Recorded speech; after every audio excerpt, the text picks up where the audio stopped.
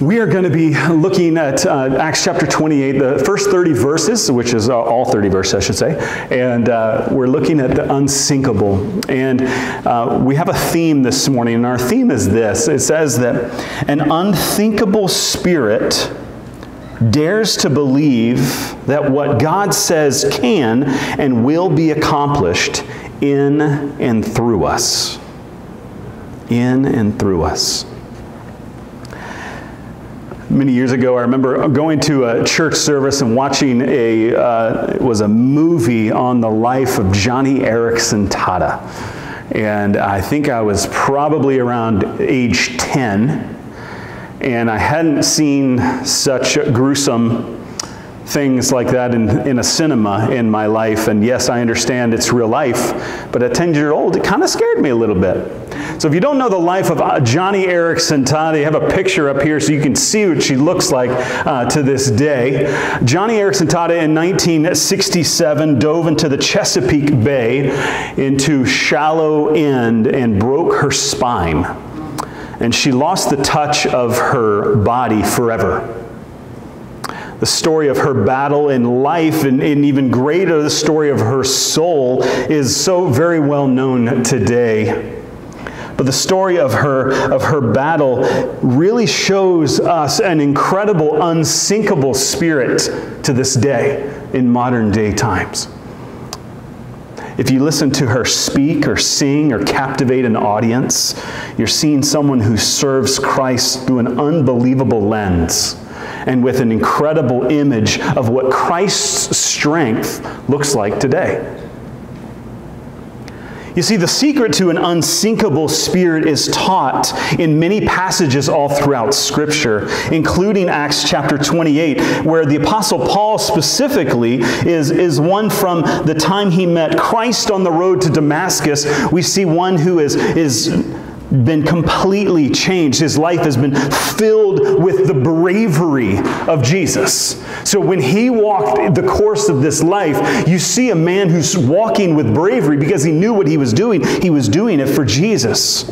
And as we've walked through the entire book of Acts together, we've seen how he served the Lord as he ministered on these missionary journeys, as he was willing to not hold anything back, as he stood in front of sorcerers, as he was stoned, as he was dragged out of the city of Lystra dead.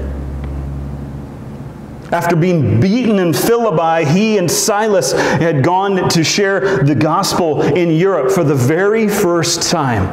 And he understood the heavy and withstood the heavy intellectuals in Athens, and was able to wear the hat of such strong understanding with his past of being a Pharisee. So we see a life of someone who is dealing with the corruption of Corinth and the violence in Ephesus, and brought about to the front line of Jerusalem and Caesarea as he's come before the kings and the kinsmen there. He inspired many with his courage during the storm as he was shipwrecked in our last chapter. But as we walk into chapter 28, the final chapter of what a church looks like on fire is someone that lives a life like Paul. And it's important to understand it. As we see this and understand is he's coming onto shore here, which is now present-day St. Paul's Bay, which is a tiny island of Malta. We see an unsinkable spirit prevail as he's coming into this, dealing with, at the beginning of the chapter, it talks about he dealt with a snake bite. Yeah, we're skipping over that because I know how some of you are afraid of snakes, including myself. Anyway, but he also continues in dealing with the healing of one of the governor's father and in continuing in his ministry. 3 months later, we finally get to where Paul is left more, he actually leaves more of an honored prisoner than what we would ever imagine anyone to ever be. But he most certainly was an honored prisoner in the eyes of God. Again, we often equate a man who, after God's own heart, is King David, right? According to Scripture, that's true. But one of the unsung, I wouldn't say unsung heroes, but one of the greatest Christians who ever walked the face of this earth is the Apostle Paul. And when we look at scriptures, we've walked through the book of Acts, we've walked through a lot of his life.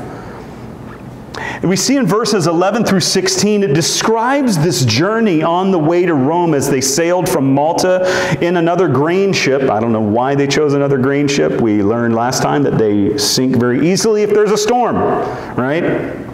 But they stopped in Syracuse, right outside in Sicily. And as they are at the base of Italy, which is now modern-day Naples, they walked 140 miles to Rome. Man, you talk about a man with a purpose, a man with vision and a desire to share in Rome. He was on his way, and outside there's a group of Christian brothers and sisters that came out to greet him at a market.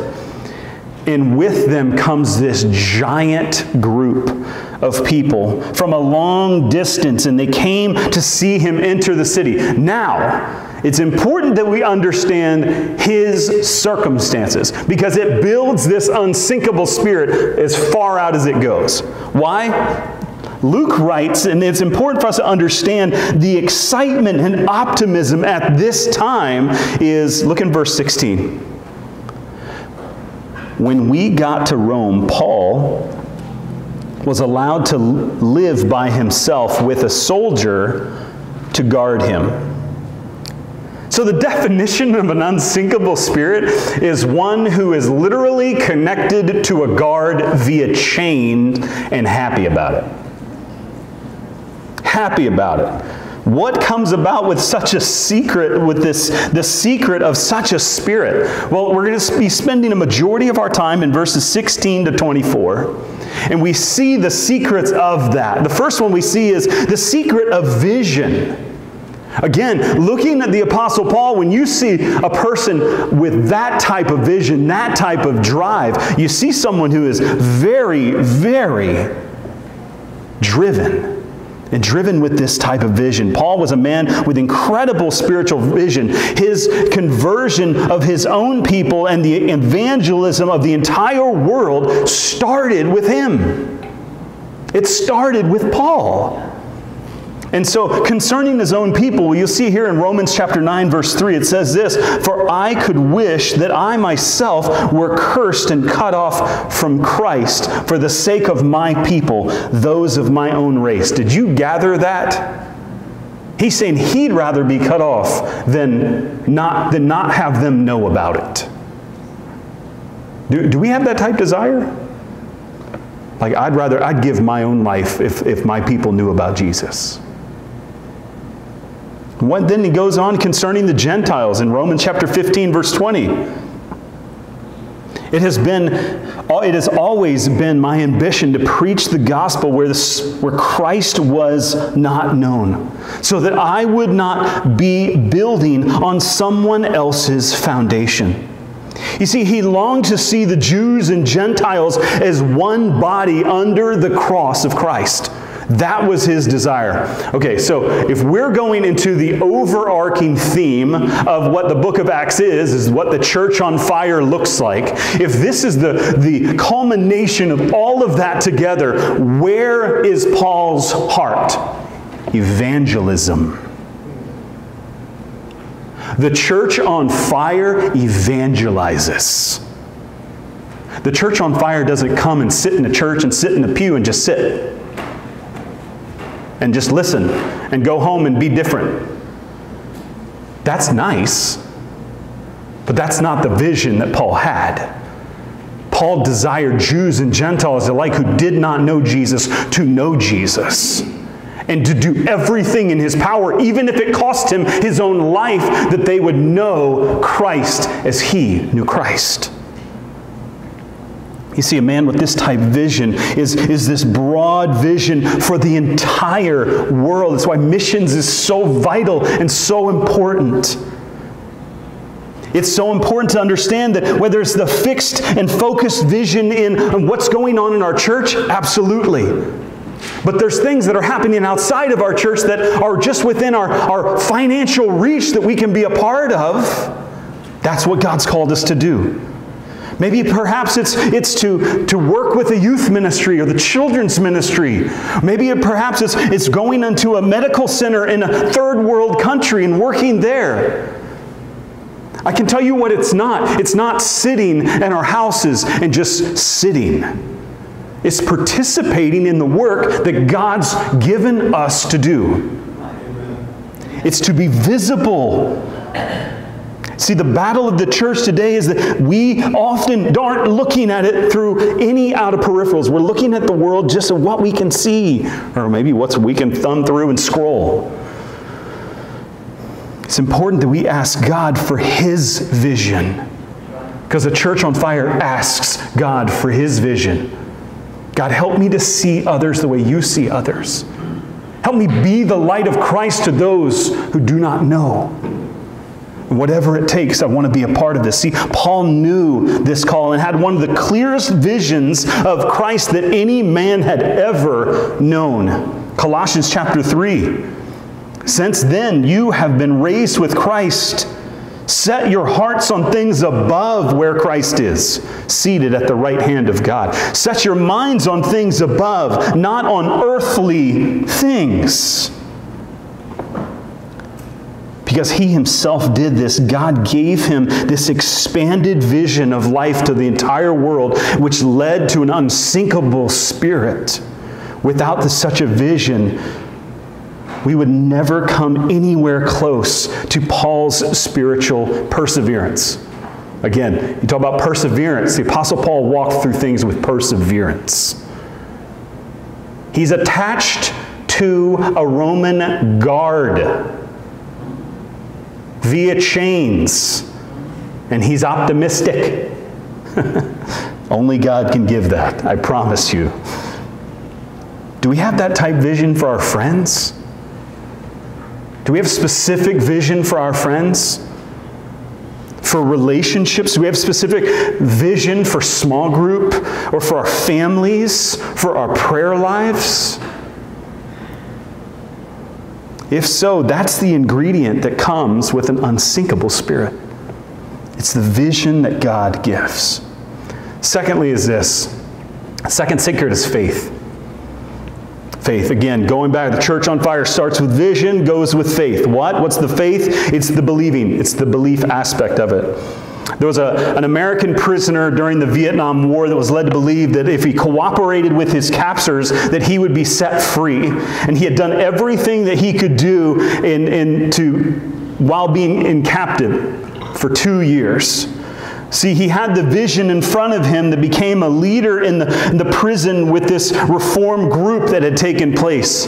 But unfortunately, the day that the vision had passed where he realized that he would not be set free, he desired to curl up in his bunk and refused to eat and was dead a few days later. You see, when we don't have that vision or that faith in believing with what's to come, then our hope is gone. We have no hope. The faith that believing that what Paul believed and had this type of faith is what is acquired with being a part of having an unsinkable spirit. You see, Paul's faith was not derailed by his ministry. Paul did not turn out as he was looking to see what he had envisioned. He had envisioned, I'm going to go back to Rome. I'm going to share with all these different people. It's going to be amazing. There's going to be large groups of people that are going to gather. Tons of people are going to give their lives to the Lord. This is going to be great. But that's not actually what happened. See, when the time came, he was confined to a single dwelling in prison, chained to a soldier. Yet he had faith that God would still use his life. See, God does not always conform to our neat understandings or pre-suspicions or conceptions of what's going to happen. He always gives us this essence of what He wants for us. Because we can know this. This is one thing I can promise you is always true. God's way is always better. God's way is always better, and God knows what He's doing. Because we might think and look at our circumstances like, how can I even take a step right now because of what's going on in front of me? God knows what He's doing. And His plan's always better than what we want. 1 Thessalonians 5, chapter 24 says this, "The one who calls you is faithful, and he will do it." Have faith that he is at work in and through us. The third secret is this, is a willingness to fight. Now, some of us might be like, that's right. That's right. I cannot wait for this type of service. The pastor just told me I'm allowed to fight. Calm your tail down, okay? Easy, easy. Now, the concept, it seems a little foreign to me. I'm not a fighter. I'm not. I love people, right? I have a tendency to even be a little bit of a pacifist. But when you look at this from the lens of Paul, my perspective has changed. Because when Paul is in the middle of this apartment in house arrest, chained to a soldier, do you know what he's doing? He's defending himself. I'm not talking about physically, people. He's not yanking the soldier, beating him against the wall, like, let go of me. No. Each one of these soldiers had questions. They wanted to know why he is. Again, as we've established the past couple of weeks, as every time he steps into one of these Roman kinsmen and they continue to bombard him and say, no, you need to stay captured. Why? They're like, why? What did I do? Well, we don't know, but you need to be captured. The Roman soldiers are wondering the very same thing. Why am I attached to you? Why are you so dangerous? What's going on with your life that's allowing you to just stay connected to me? What's so interesting is they're on rotation of what's taking place. Like, hey, my 8-hour shift's over. You're connected to him for the next 8 hours. What's Paul doing? What does Paul have? A captivated audience. Guess what he's doing? He's willing to fight for what he knows. He's willing to fight for the cause of Christ. That's what he's fighting for. That's what he's fighting for. He's taking on these Jewish leaders as they're gathering together and have these defense. Now, what's interesting is, just look at within verse 17. I love what it says, 17 to 20 right here. These days later, he called together the Jewish leaders. Okay, so a guy who's a prisoner, what's he doing? He's calling the leaders. Come here, I want to talk to you. And what do? They come. Amazing. When they assembled, Paul said to them, "My brothers, although I have done nothing against our people and against the customs of our ancestors, I was arrested in Jerusalem and handed over to the Romans. They examined me and wanted to release me, but I was not guilty of any crime deserving death. The Jews objected, so I was compelled to make an appeal to Caesar. I certainly did not intend to bring any charge against my own people. For this reason, I have asked to see you and talk with you. It is because the hope of Israel that I am bound with this chain." Pause right there. Did you just see what he just said? The reason and why I'm happy to be here is the hope of Israel, who is Jesus. That's my hope. My hope is Christ. I need nothing else. Surprisingly, they responded mildly to him. Verse 21. They responded, "We have not received any letters from Judea concerning you, and none of our people who have come from there has reported or said anything bad about you. But we want to hear what your views are. For we know that people everywhere are talking about this sect." Interesting word used there at the very end. We'll talk about that in just a second. But their claim was to know nothing about Paul. And they're saying, I don't know anything. In fact, anything bad, nothing's ever been said bad about you. You see, Christianity had been known to the Jews for years. and has subjected this division and come over to the city of Rome. So the truth is that the Jews knew exactly with what Paul was saying when they're like, well, we don't know a whole lot about what you're saying. That's not true. They knew exactly what he was saying. They just didn't have any proof why he was in captivity. They had no reason. He had done nothing wrong. But they use a real interesting word there at the very end. Their true feelings came through in calling Christianity a sect. Okay, so that's interesting. The translation that comes from the Greek word of heresy. So what do they equate Christianity with? Heresy.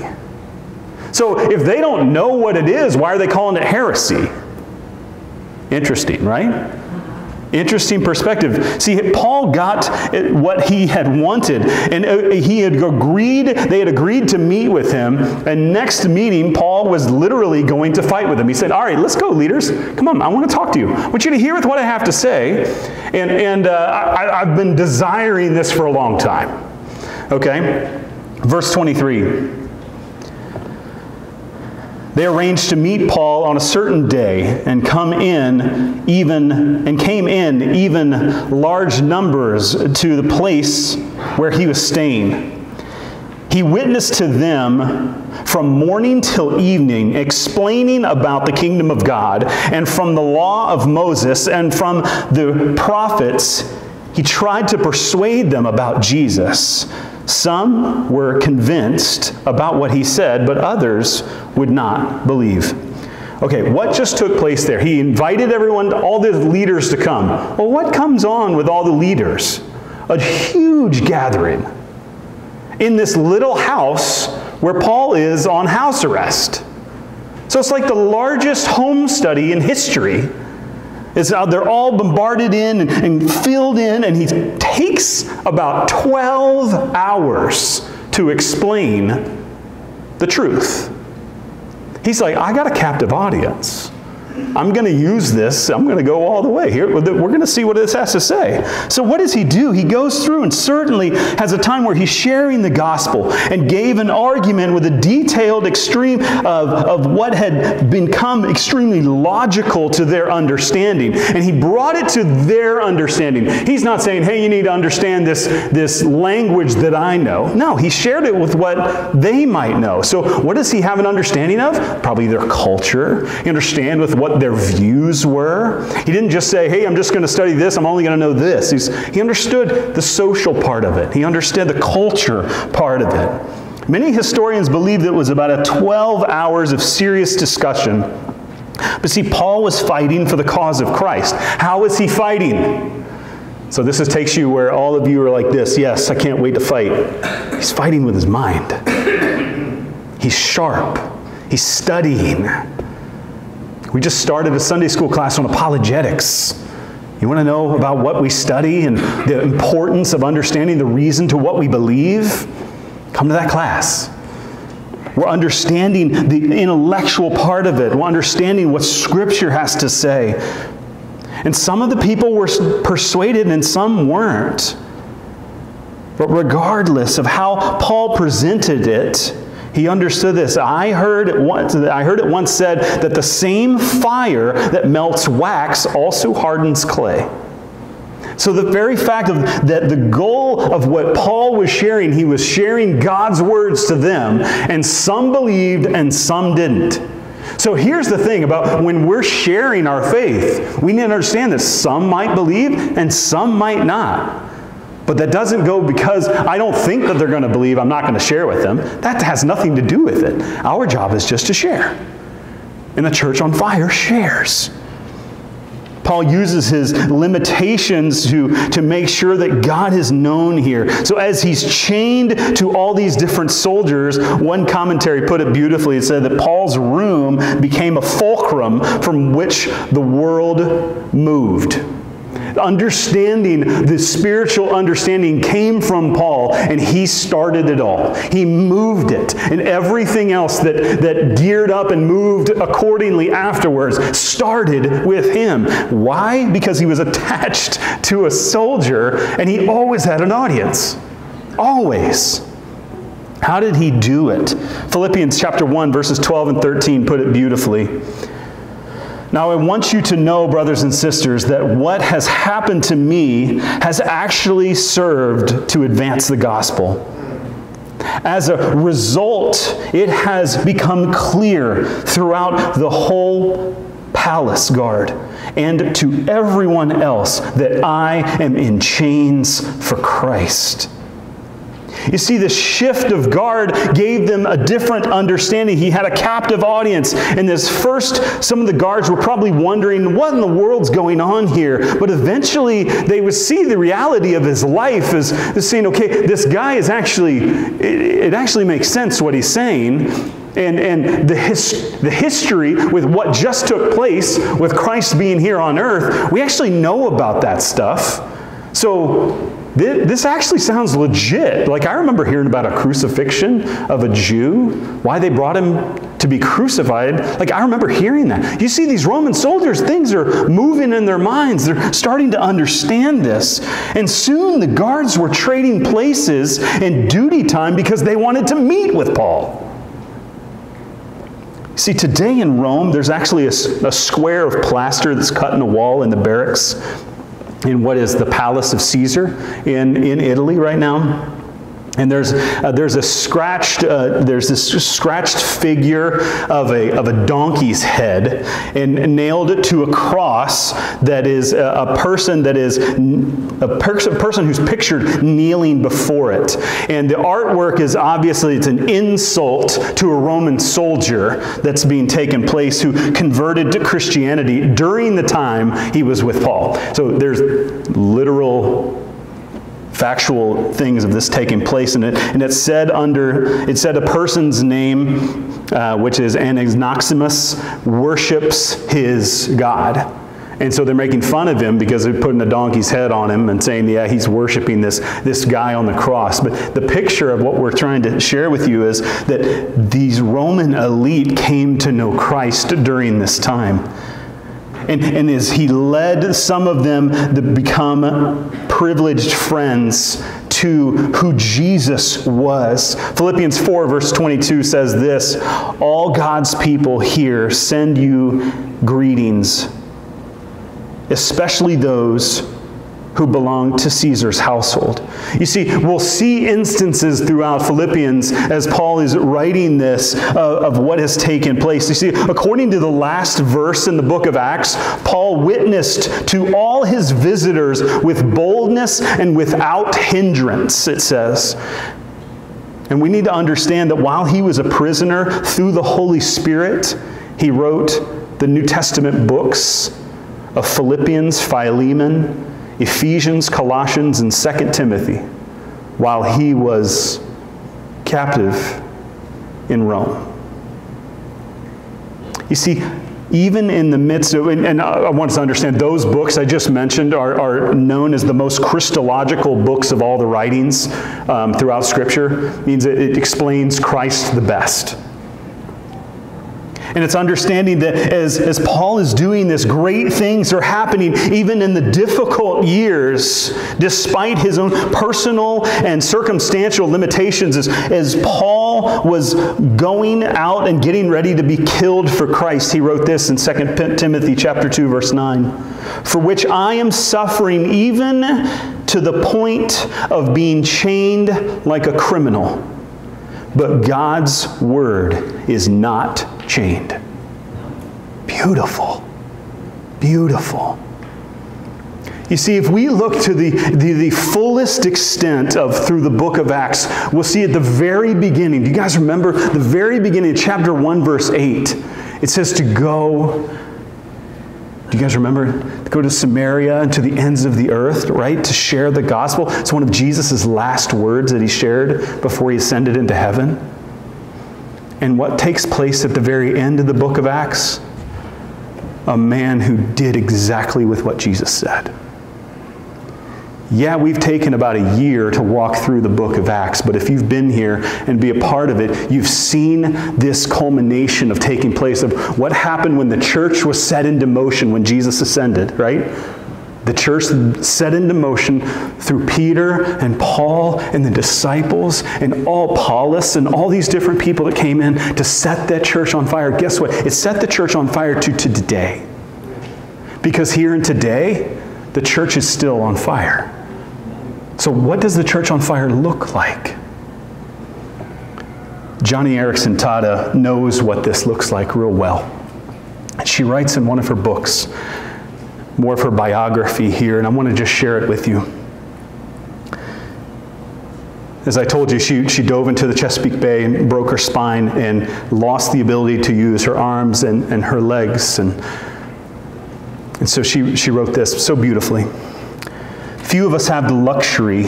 It took me forever to think of it as that to come to ground zero with God.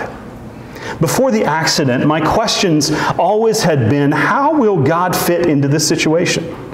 How will He affect my dating life, my career plans, the things I enjoy? All those options were gone.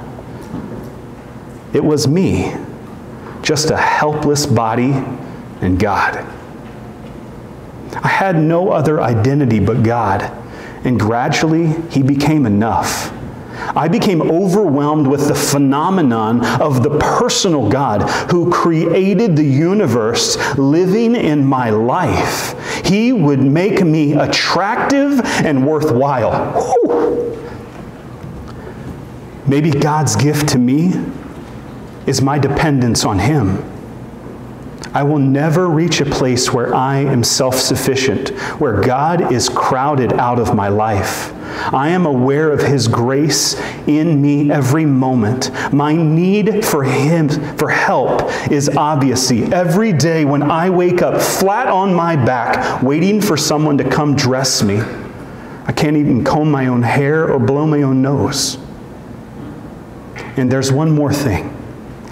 I have hope for the future. The Bible speaks of our bodies being glorified in heaven.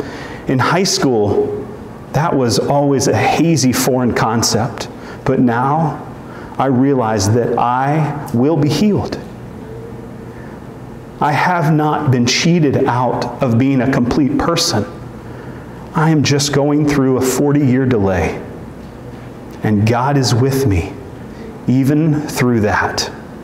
Being glorified, I know the meaning of that now. It's the time after my death here when I will be on my feet dancing.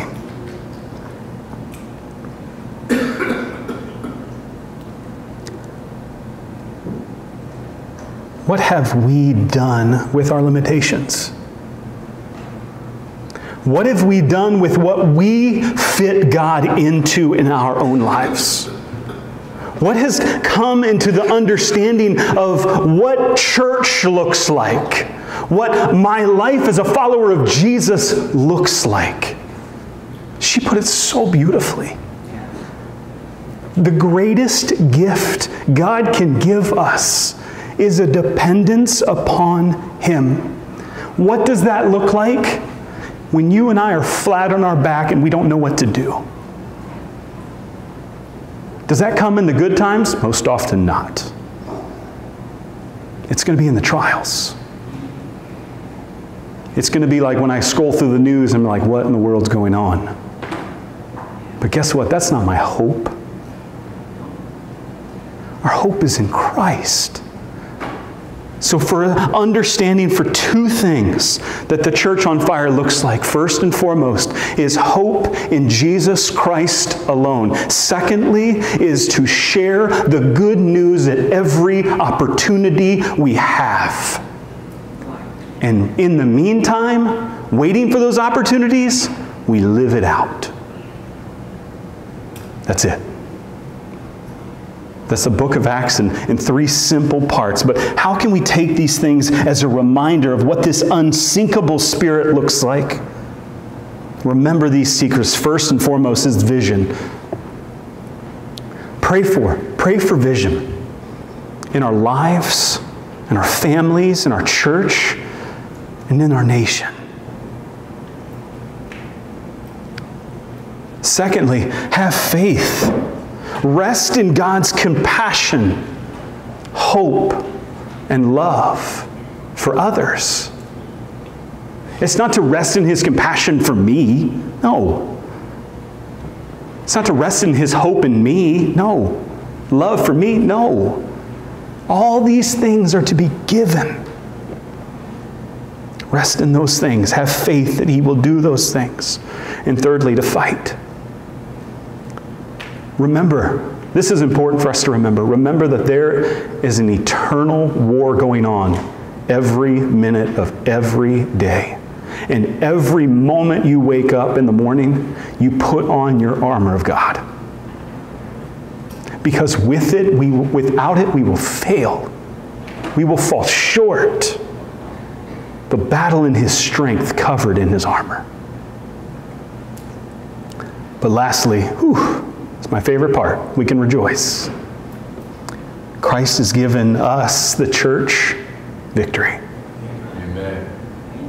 I'm going to say that again. We can rejoice. Christ has given us victory. Amen. Yes, he has. Our theme this morning is this: an unsinkable spirit dares to believe that what God says can and will be accomplished in and through us. Let's pray together.